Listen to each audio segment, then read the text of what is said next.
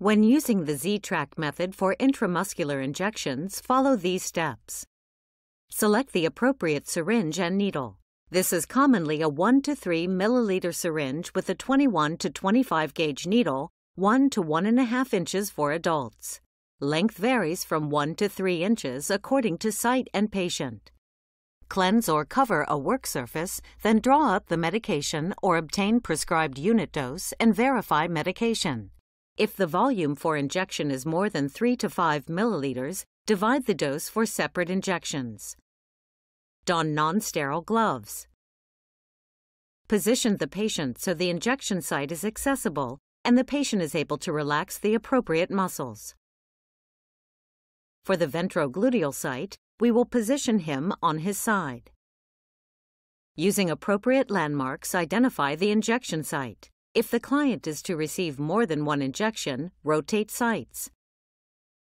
Scrub the injection site with an alcohol prep pad by circling from the center of the site outward.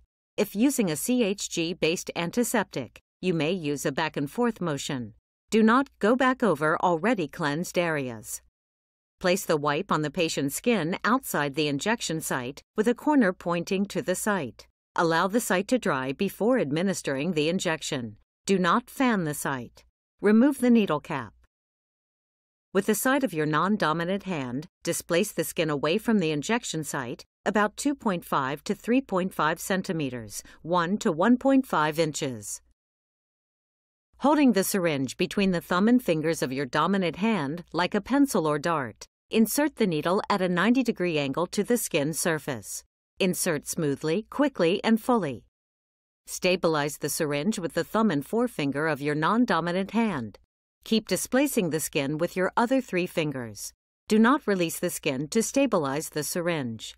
Aspirate by pulling back slightly on the plunger for 5 to 10 seconds.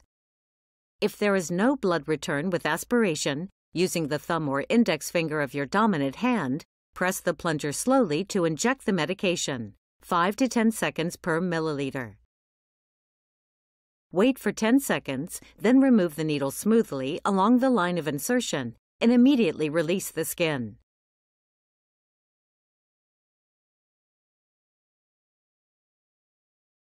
Engage the safety needle device and dispose of it in a biohazard container. Hold a cotton ball or gauze pad with light pressure over the injection site. Do not massage the site when using the Z-track technique. Apply an adhesive bandage if necessary.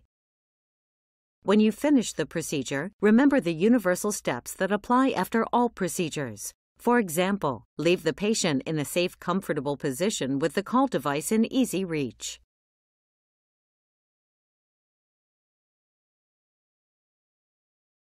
Sometimes there are special situations that you will encounter during the procedure. What if blood returns in the syringe when you aspirate? Remove the needle, discard the syringe, and prepare the medication again. What if there is no safety needle available? Place the uncapped syringe and needle directly into a biohazard puncture-proof container. What if the medication volume is less than 1 milliliter? You can use a tuberculin syringe with an intramuscular needle used for administration. What if the patient is obese? A longer needle, 3 inches, might be necessary to penetrate deeply and reach the muscle. The syringe. Aspirate by pulling back slightly on the plunger for 5 to 10 seconds. If there is no blood return with aspiration, using the thumb or index finger of your dominant hand, press the plunger slowly to inject the medication, 5 to 10 seconds per milliliter. Wait for 10 seconds, then remove the needle smoothly along the line of insertion and immediately release the skin.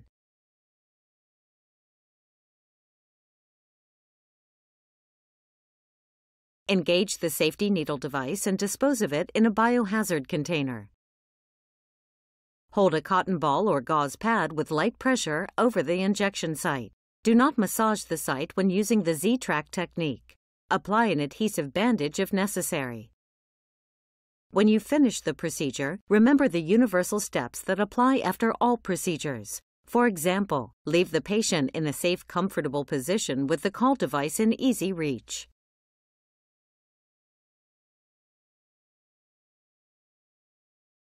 Sometimes there are special situations that you will encounter during the procedure. What if blood returns in the syringe when you aspirate?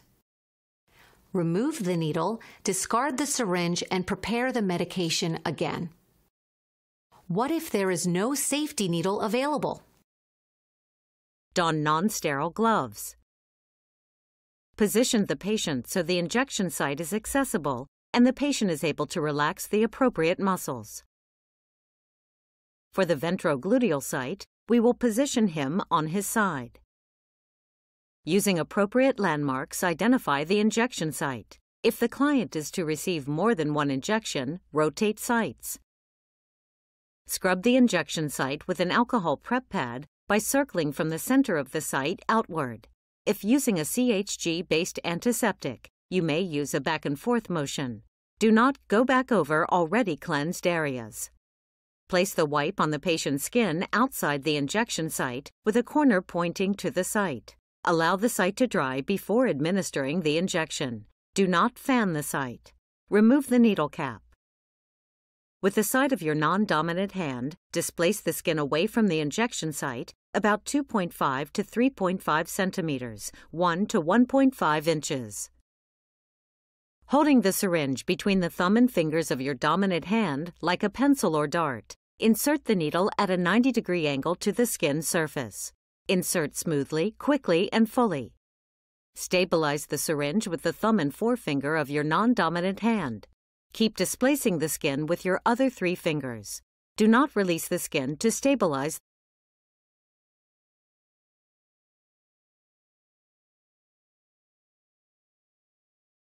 When using the Z-track method for intramuscular injections, follow these steps. Select the appropriate syringe and needle. This is commonly a 1 to 3 milliliter syringe with a 21 to 25 gauge needle, 1 to 1.5 inches for adults. Length varies from 1 to 3 inches according to site and patient. Cleanse or cover a work surface, then draw up the medication or obtain prescribed unit dose and verify medication. If the volume for injection is more than 3 to 5 milliliters, divide the dose for separate injections. Place the wipe on the patient's skin outside the injection site with a corner pointing to the site. Allow the site to dry before administering the injection. Do not fan the site. Remove the needle cap. With the side of your non-dominant hand, displace the skin away from the injection site about 2.5 to 3.5 centimeters, 1 to 1.5 inches. Holding the syringe between the thumb and fingers of your dominant hand like a pencil or dart, insert the needle at a 90-degree angle to the skin surface. Insert smoothly, quickly, and fully. Stabilize the syringe with the thumb and forefinger of your non-dominant hand. Keep displacing the skin with your other 3 fingers. Do not release the skin to stabilize the syringe. Aspirate by pulling back slightly on the plunger for 5 to 10 seconds. If there is no blood return with aspiration, using the thumb or index finger of your dominant hand, press the plunger slowly to inject the medication, 5 to 10 seconds per milliliter.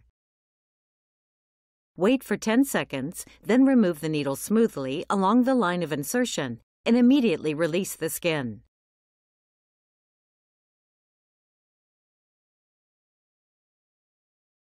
Engage the safety needle device and dispose of it in a bio-syringe.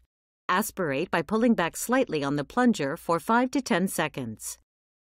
If there is no blood return with aspiration, using the thumb or index finger of your dominant hand, press the plunger slowly to inject the medication, 5 to 10 seconds per milliliter.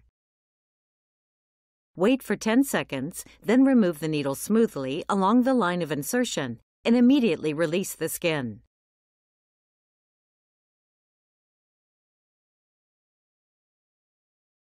Engage the safety needle device and dispose of it in a biohazard container. Hold a cotton ball or gauze pad with light pressure over the injection site. Do not massage the site when using the Z-track technique. Apply an adhesive bandage if necessary. When you finish the procedure, remember the universal steps that apply after all procedures. For example, leave the patient in a safe, comfortable position with the call device in easy reach.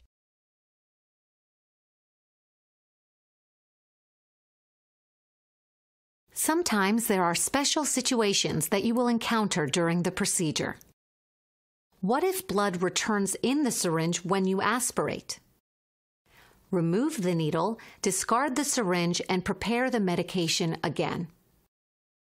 Hazard container. Hold a cotton ball or gauze pad with light pressure over the injection site. Do not massage the site when using the Z-track technique. Apply an adhesive bandage if necessary.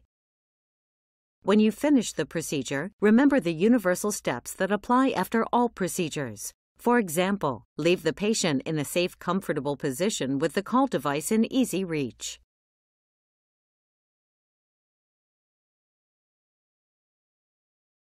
Sometimes there are special situations that you will encounter during the procedure.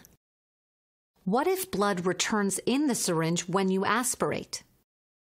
Remove the needle, discard the syringe, and prepare the medication again. What if there is no safety needle available? Place the uncapped syringe and needle directly into a biohazard puncture-proof container. What if the medication volume is less than 1 milliliter? You can use a tuberculin syringe with an intramuscular needle used for administration. What if the patient is obese? A longer needle, 3 inches, might be necessary to penetrate deeply and reach the muscle. The syringe.